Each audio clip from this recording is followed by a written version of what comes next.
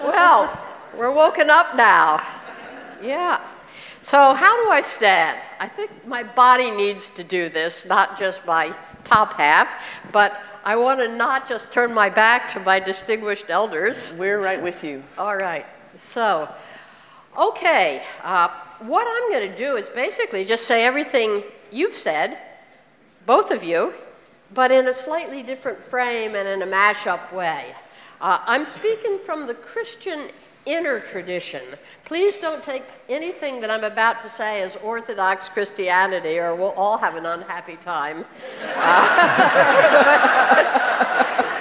Nor is it even straight up contemplative Christianity, but it's informed by the wild men and women of the Eastern Orthodox tradition, Sufism, and some of these outpockets of Celtic and other mysticism where they've dived deep down the rabbit hole. So in the traditions that I've been working on and in, this word being is not something you are. Usually in the philosophical tradition, being is sort of a synonym for existence. This thing has being. But in the inner tradition, being is something you have. It's an energy. It's a gathered presence. It's a mindful, fierce attentiveness in your body, grounded in your feet, centered lower than your head, in the region of your heart and your torso. Here, feet deeply in contact with our mother, the earth, head in contact with the skies, but here, in the belly, in the heart. And in this configuration, not only are you truly present, but that presence is an energized presence.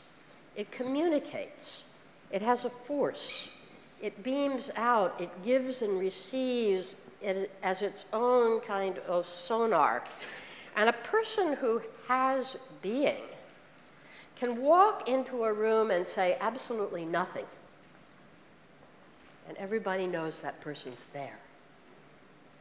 Such is the force of being. All of your tradition knows it well. All of our tradition is almost clueless.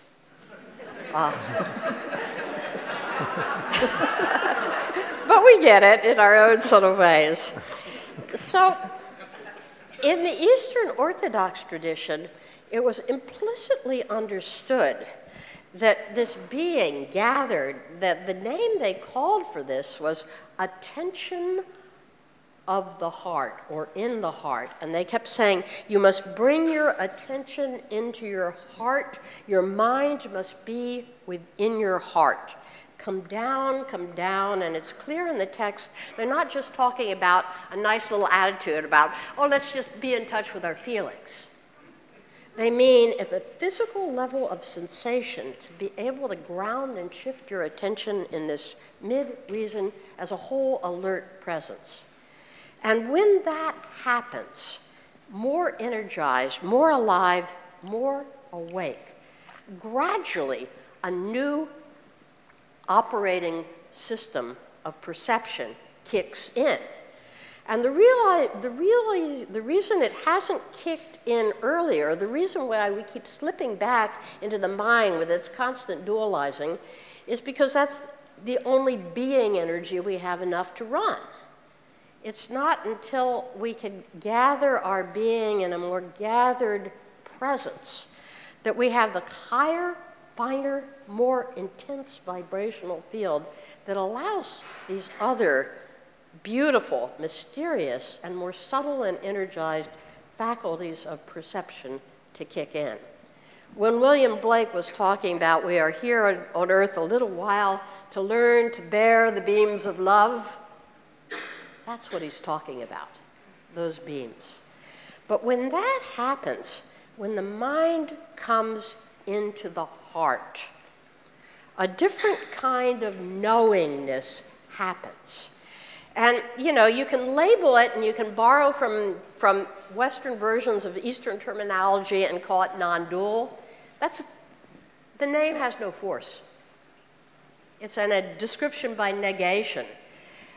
In the traditions from which it comes, it's called sometimes seeing with the eye of the heart, seeing from the nous in the Greek, the nous being the eye of the heart. It's sometimes called contemplation, and contemplation doesn't mean resting in emptiness. The original definition was knowledge impregnated by love. Mm-hmm. Interesting. Try that in the halls of higher science. Knowledge impregnated by love. In other words, actually working in a whole different vibrational field. A way in which you're no longer using the mind, which unfortunately runs the egoic operating system. The middle hardwiring is perception through differentiation. That's why we keep slipping back into dualism, because that's the way the mind perceives. It has to split the field to make inside, outside, me, it, subject, verb, as you said, do unto this, do unto that, because that's the way, that's the operating system we run. And when we run that operating system, whose whole basic algorithm is perception through separation, how in the living hell are you going to perceive unity? It outruns the operating system. You just can't do it, because to actually perceive unity, you have to perceive from unity. And to try to perceive unity using the mind, meaning the rational facility, is like trying to take your old Underwood typewriter, if you could still remember what those are, and asking it to run the internet. It can't do it. It outruns the operating system. It's not because of the sinful self-will of the typewriter. It's just because it can't do unity with a programming that it relies on separation. Mm-hmm. So it's not a matter of shooting the mind, lobotomizing the mind. It's a matter of bringing the mind into the heart so it entrains with this deeper field, and in that knowledge, reaching out and actually perceiving by a kind of sonar, by a sympathetic vibrational intertwining, which allows you to get on the inside of everything. Suddenly, you see. And what you see is interbeing. Okay? You see, first of all, horizontally. And what you see when you look out on that horizontal axis, with the mind and the heart, with knowledge impregnated by love, grounded and present, is you really do see oneness directly. Not as a vicarious concept, not as an ideal called non-dualism, as an actual luminous web, everything connected to everything else within one glowing and very dynamic feedback field. That's what Jesus saw when he walked the planet as probably the first representative of this in the West, and said, love your neighbor as yourself, not as much as yourself. We added as much as yourself in with that old typewriter operating program that says, I have to love me first, and then I can love everybody else. Love your neighbor as yourself. Virtual particles, interchangeable within the field. Okay? Can you do that? Not with the mind. Yes, with the mind and the heart. And when he told us that's most brilliant and difficult of his parables about the laborers in the vineyard, remember the guys that show up at 5:30 in the morning and get hired to work, and the guys that show up 12 hours later, and when they get paid, they all get paid the same? You know, when you're in your mind, you will immediately say, it's not fair. Because what are you keeping track of? More and less, right? That's the mind. When you're in the heart, you see that what the landowner sees is a participational field in which being invited into the vineyard has nothing to do with getting his crops harvested or earning a living or beating out the other guys with the competitive edge. It has to do with creating a participational field. Why are you standing idle, he asks. And they say, because no one has hired us. You too. Go into the vineyard. Go into the field. Go into the collective inner being, Buddha nature, which is divine consciousness made manifest in form. And there dance and give and take and see and be. So we see horizontally, and I think that it's only when our mind is in the heart that we will ever see it. The reason I believe that Christianity has made a hypocrisy of itself for 2,000 years is because we keep trying to do this beautiful vision, which is totally non-dual, totally fully interbeing oriented, with a mind that separates, that perceives scarcity and lack and competition, so we wind up making fools of ourselves. But it's not because the message is wrong, it's because the message hasn't been lived yet, except by these beautiful few that we remember as the ones who truly had being on this path and who passed it on. We also see, when we look through these eyes, we see worlds within worlds within worlds. When you were talking so beautifully about all these spirit worlds and things that these shifty-eyed white people didn't even think existed. Oh, they exist. Yes, and all the sacred traditions, wisdom traditions, have affirmed. They call them by different names. They call them the subtle world, the spirit world, the thin places, liminal spaces.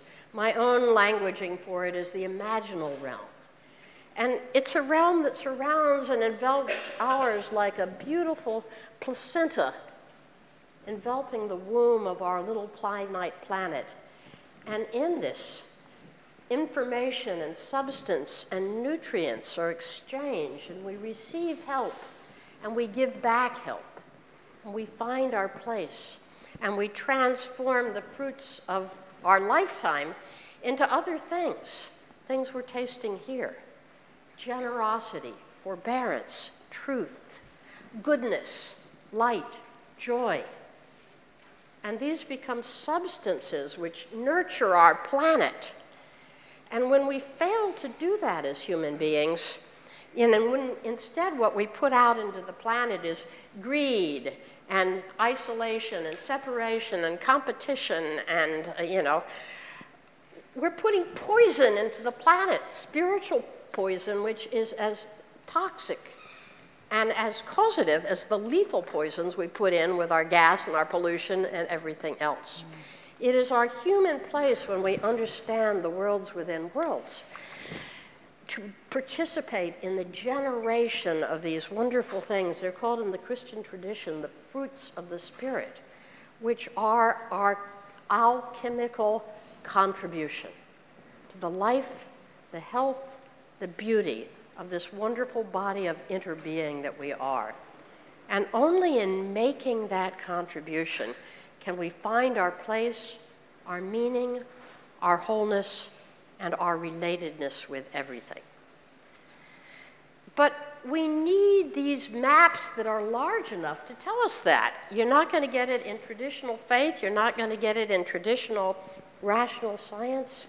We need groups of practitioners like this that have the boldness to go back and find the new, old, indigenous wisdom maps, boldly shift them from an individual perspective, which dominated the axial age, into this new, genuinely higher collective vision. Imagine Buddha nature, salvation, emergent properties of the whole, not available in the individual cell, except as we participate. Wonderful, wonderful way of thinking how we belong together. But these are just kind of little things I want to throw out with you to tease you with and to affirm how what's being said in so many different ways and voices by so many gifted teachers from these traditions is really good, true, profound, liberating reorientation for our own age. And what I'd like to do, if I can, is to end my little segment of this by calling Paulette back up on the stage again. And I hope they didn't take away your mic. There it is. And I want us to sing that, the streams of my Father's love, again, but I want you all to stand as you do it.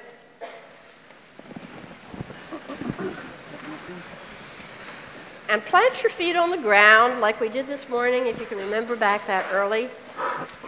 And the text, the streams of my Father's love flowed daily through me from the holy fountain of life, from some great vast thing, to the seed, that's D at the end, the seed throughout the whole creation. There's this art of exchange, of giving and receiving, of nurturance, virtual, horizontal, that flows right through the awake human heart. And as we sing it this time, and we'll sing it twice, see if you can actually sense that in yourself. See if you can sense that even right here and now, you are part of a vast, cascading, dynamic web of exchange, whose final name is love. Okay, my dear.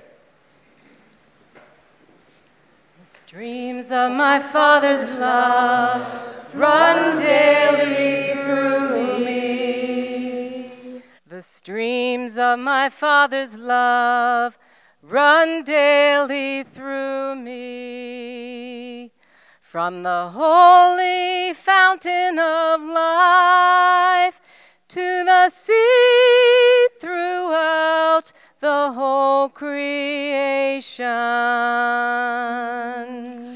The streams of my mother's love run daily through me. The streams of my mother's love run daily through me.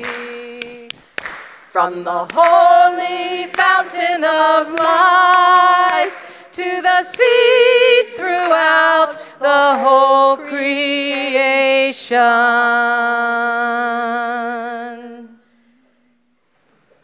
And may that seed bear fruit in each one of us and in our one cosmos. Thank you. Back to the next spot.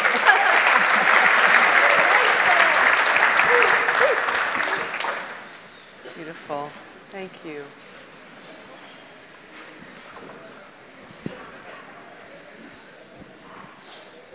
Cynthia, you spoke about the operating system that is, as Gerardo pointed to, so habitual, that divides and separates, and mostly that's what we're walking around in. And yet you created an experience for us in which maybe we had a taste of a different operating system. And there was a personal practice part of that involved, dropping our consciousness to our heart. And there was a collective practice of that involved.